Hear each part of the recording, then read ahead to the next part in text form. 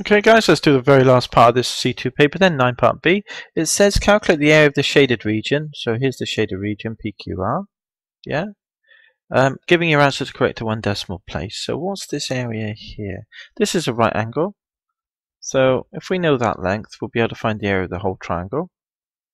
We should be able to find the area of the sector, shouldn't we? So it's just a matter of taking one from the other, I think.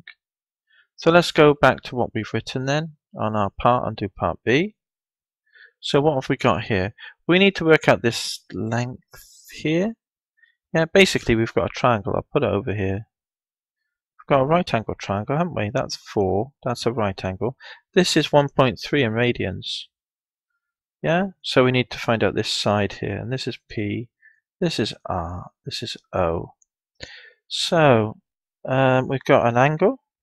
We've got a side, and we haven't got a side. So write SOHCAHTOA. And we'll tick off what we got, shall we? We need 2 of any 3. So here's the angle, here's the opposite. This is the hypotenuse, agreed? And this would be the adjacent as far as that angle is concerned. So tick off what we got. We've got the adjacent. So we've got that one and that one. Right? And then we've also got the angle. So we can find the tan, the cos, and the sine of it. And we want the opposite. So look at these. We need 2 of any 3. We can't use that one. We can use the cosine, but that would give us the hypotenuse, which we don't want. But here, 2 of any 3, which we've got, so we can use that one, and it will give us the opposite, the one unknown. So let's use the tangent then. So here, tan of 1.3 in radians is equal to O over A, isn't it? The opposite over the adjacent, which is 4. So the opposite, which is PR, I'll write in PR now, equals 4 times tan 1.3. Let's type that in a calculator. Make sure we're in radians mode. So shift mode, radians number 4. Cancel. Now we should be in radians. Yeah, we are. So 4 times tan 1.3. 4 times tan 1.3 in radians, close bracket, equals 14.4084. So 14.408 will do, I think. That's sufficiently accurate, I would have thought. That's the length PR then, 14.408. So this is 14.408. So we can work out the area. Area of OPR now. So since we can do that, why not? It's half base times height, isn't it? Because it's a right angle triangle. Half base, which was 14.408, times the height, which is 4. Which is going to be, let's just do it on the calculator. Half times 4 is 2, so I just put 2 times 14.408. 408. And then we get the answer, 28.816. 816. So there's our area, our total area of the big triangle. Now the other problem is we've got to work out the area of this little sector. Right? So it's a fraction of a circle, but this time it's the fraction of the area. If you think about the area of this circle as a whole circle, it's pi r squared. So area, so the area of sector is equal to a fraction of the circle. So it'll be pi r squared, right, will be the area of the circle. Fraction of, so what fraction of this whole area do we want? Well, it's as a fraction, it's going to be, the radian is 1.3. Parts of the fraction is, the whole circle is 2 pi radians, isn't it? So it's that much as a fraction of the area of the whole circle. R is 4. So I'm going to put 4 in here, right, and tap this in a calculator. Well, I can cancel by pi top and bottom, and you're going to have 1.3. That's 16 over 2, which is 8, so it's times 8. So 1.3 times 8. So let's get our calculator then. Made life easy for ourselves there. Rather than tapping in a lot of stuff, you get that.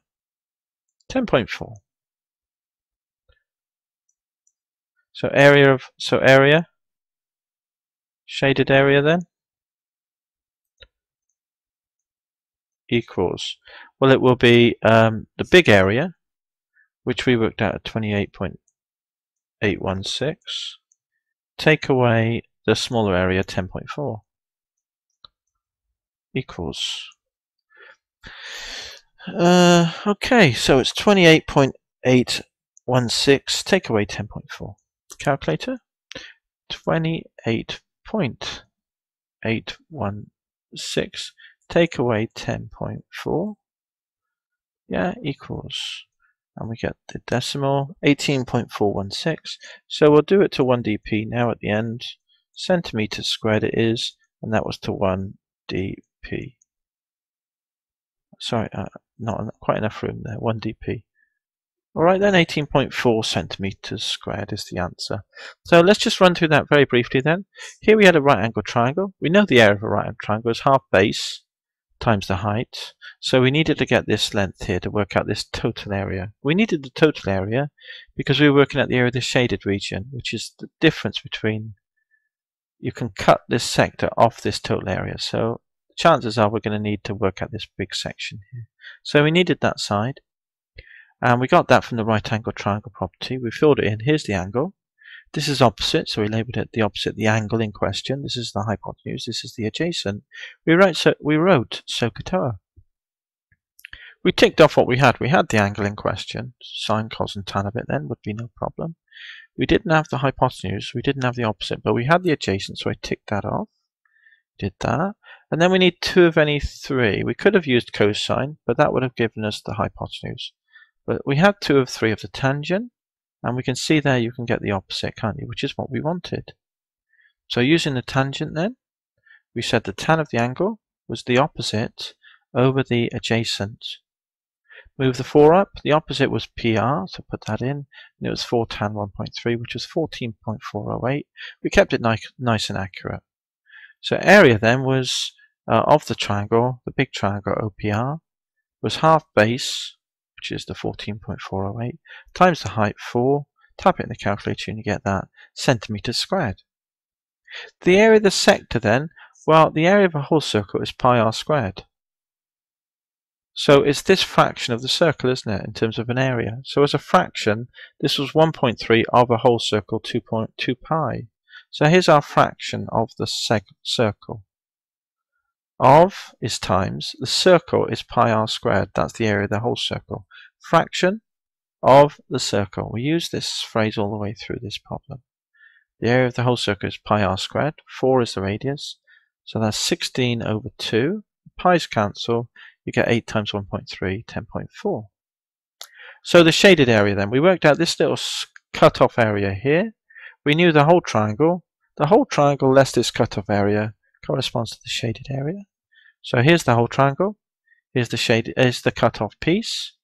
What you're left with is the shaded area, aren't you? We worked that out to be 18.4 centimeters squared. So that's good. That completes question 9 then, and we've gone through all 9 questions piece by piece. So hopefully you got something from this practice C2 paper. Okay then? So I'll see you in the next paper, or one of my colleagues will. Cheers!